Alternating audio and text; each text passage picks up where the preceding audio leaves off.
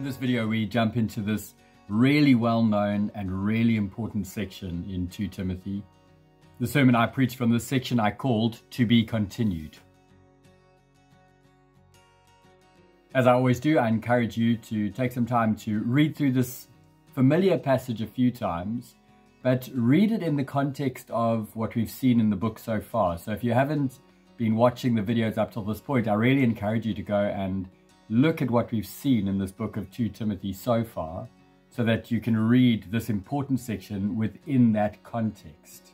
Because in the book as a whole, we've seen that Paul is calling Timothy and leaders in the church in general to finish the work of proclaiming Christ as they stick to the truth about Jesus, all in the face of sufferings, as they endure sufferings with a view of the life to come, the hope that is ours because of Jesus.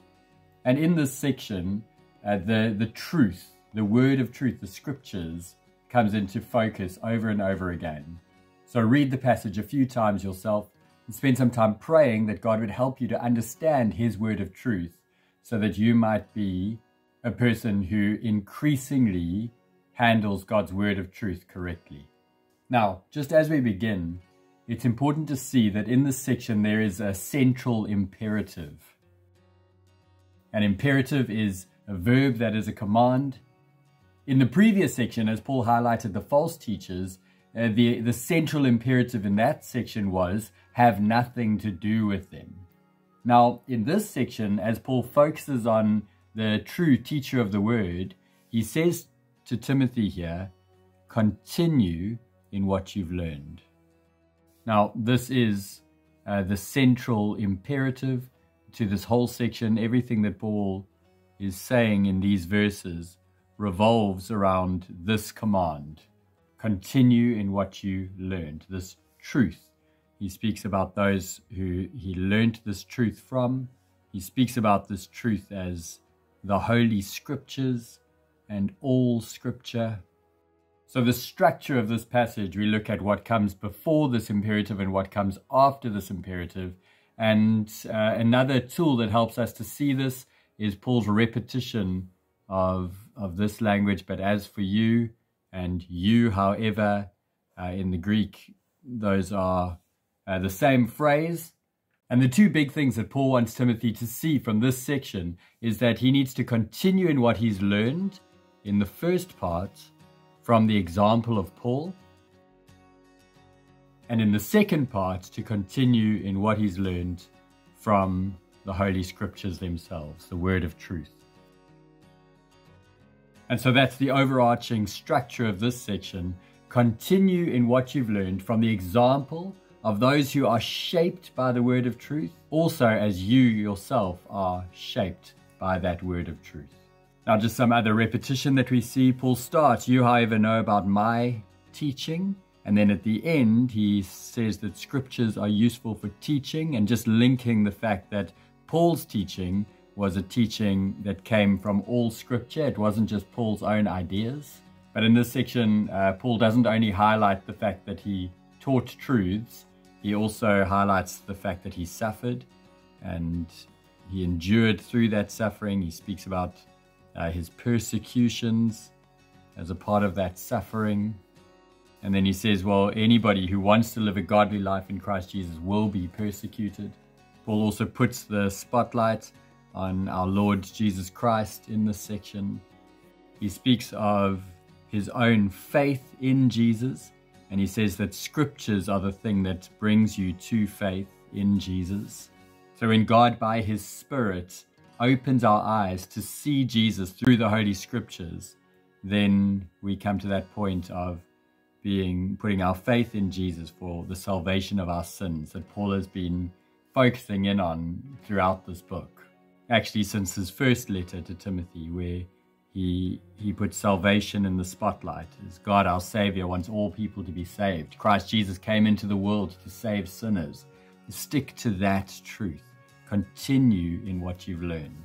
Paul says that these are truths that Timothy knows, but that he also knows those who taught it to him. And he points to his infancy, so he's pointing back to Timothy's granny and mom, who he mentioned in chapter 1, of this letter, but he also is pointing Timothy back to himself and saying, Timothy, you know me. You know all about my teaching. And this my in the Greek governs this whole list. So it's my teaching, my way of life, my purpose, my faith, my patience, my love, my endurance, my persecutions, my sufferings. He's saying, Timothy, you know all about that. And now Timothy had been with Paul for 15 years on his missionary journey. So Timothy really did know all about the things, not only the things Paul taught, but he had seen the way he lived. He said, you know my doctrine, you know my life, you know my focus, my purpose, my aim. And Paul also mentions here what happened to him in Antioch, Iconium, and Lystra. You can go and read all about what happened there in Acts chapters 13 and 14. You can go and dig into God's word of truth there and see the kinds of things that happened to Paul in those places. And what we see in those chapters is that people were against Paul as he taught this truth. In Lystra, people from Antioch and Iconium actually came and rallied a mob to end up stoning Paul. They dragged him outside the city and thought that he was dead. So he faced great sufferings and persecutions because of his teaching and the way he lived, that were all shaped by this truth about Jesus. This word convinced over here is also linked with this word faith. So it's what you've learned and have firmly believed, because you know those from whom you learned it. In this passage, Paul uses this beautiful word that he coined himself. It doesn't seem to come from any other Greek literature, but the idea of being God-breathed is talking about the inspiration of Scripture. Now, these verses have been used, and rightly so. They have been used to prove the doctrine of inspiration. They've been used to prove the usefulness of Scriptures, that it's useful for teaching, rebuking, correcting, and training in righteousness. But that's why I urged you at the beginning of this video to read this section in context, because what Paul is saying in these verses is rather to reassure Timothy and all ministers of the gospel who are struggling that because these words are the very words of God, they are absolutely adequate to accomplish the work that God has given to those who are ministers of the gospel, who are seeking to faithfully handle God's word of truth.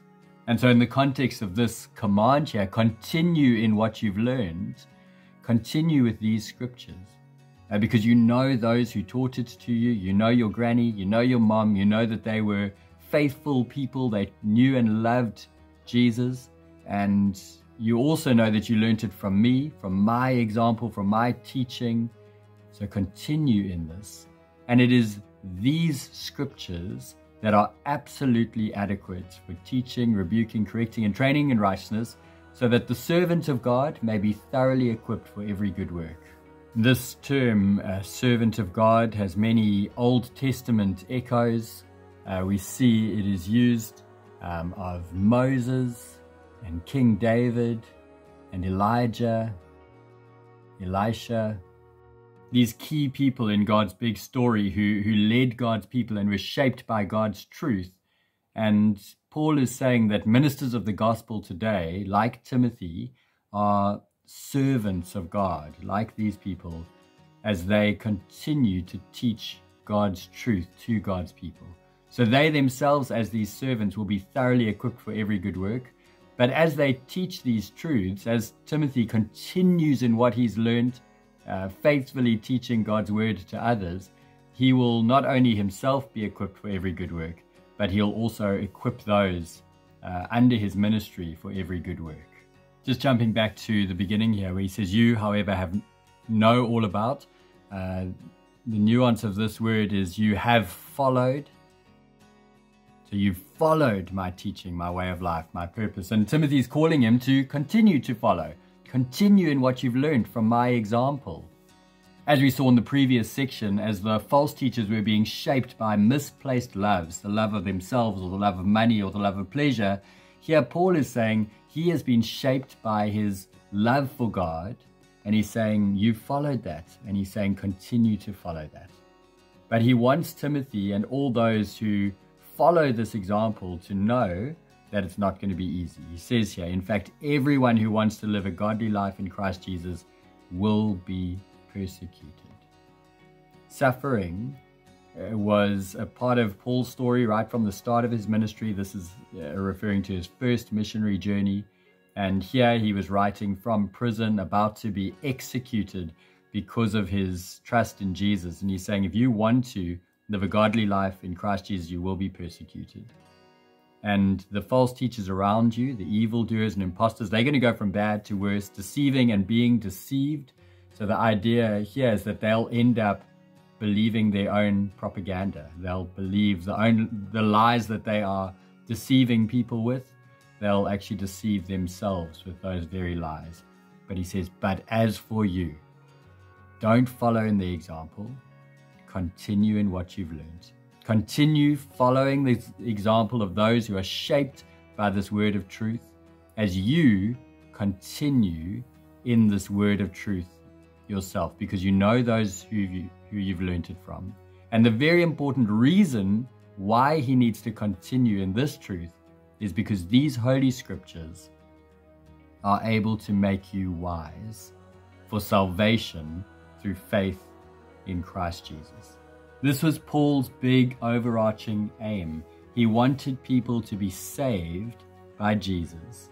And the only way that that could happen is if they were made wise for this salvation through the teaching of Holy Scripture.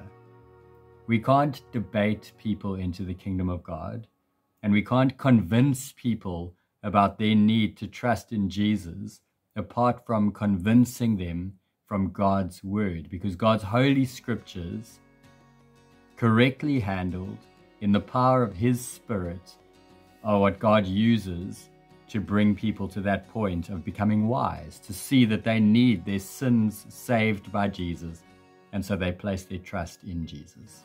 And not only is this holy scripture the thing that helps people to become Christians, to see disciples made, but also these holy scriptures will mature those who are disciples of Jesus. As you continue to teach them and rebuke and correct, these are good things. They're not bad things to be rebuked and corrected, to be shown where you aren't living God's way for God's glory. And then these scriptures will train you in righteousness. So these holy scriptures will make the child of God more and more like King Jesus, the Son of God. And so we need to continue in what we've learned. And this is very important for us as leaders in the church, but it's important for everyone in the church to never move away from the word of truth that brings us to this point of salvation. We want to grow in our understanding of this truth while we never move away from this truth. And as you continue to dig into this passage, I pray that God would thrill your heart with the wonder of who he is and what he's done to save those who place their trust in King Jesus. Well, God bless as you dig in further.